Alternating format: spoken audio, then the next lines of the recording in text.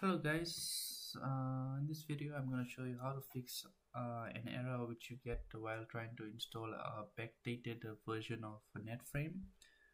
Basically, when you press on the Windows button, type in features, this is what happens. So you try to install a netframe 3.5, but you get an error which states that the changes couldn't be completed. So, and this is the error code that you get. So I'm going to show you how to fix this issue. It's quite simple, really. First step is that you'll need to get an ISO file for the Windows that you have. For example, Windows 11, 10, or 8, whichever Windows you're using. What you want to do is type in the Windows that you want to download the ISO file for. For example, I want to download Windows 11 ISO file. The easiest way would be to choose the second option, because I know some of you might have tried the third option, downloading the image file directly, but it's quite slow. This would be a better option. You'd want to download this and install it,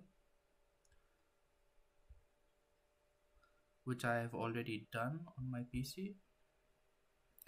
So once you have installed it,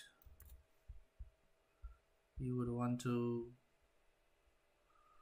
open it and create an ISO file on your current Windows. So open the file that you have downloaded.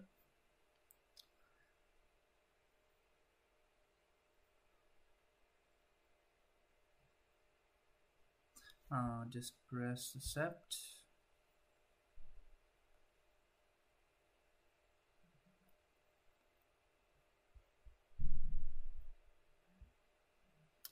Choose the Windows you want to create the ISO file for. For example, I've already just select this option, which would create the recommended ISO file for you. Press next, and over here you should press ISO file. Press next, and then save it wherever you want to have it saved, which I have already done. I won't do it again. This was just a step-by-step process for you to get to this point. As you can see, I have already created an ISO file from that software. From here, you would want to press on the file, and on top you can see the button mount. Just press on it. It will mount on your computer, right? So from there, you would want to go to step 4. I've done steps 1, 2, and 3. Open up a PowerShell, press Windows button and X, the letter X. You would see terminal admin. Accept it or press yes, and then type in these two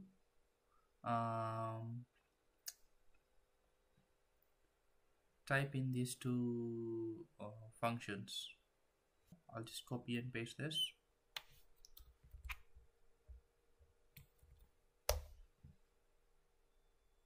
Okay.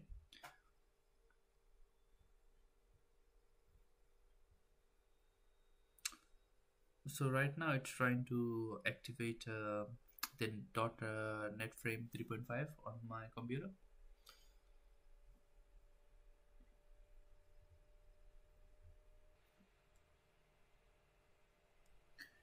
Okay, once that's done, copy and paste the last function, which will let you know that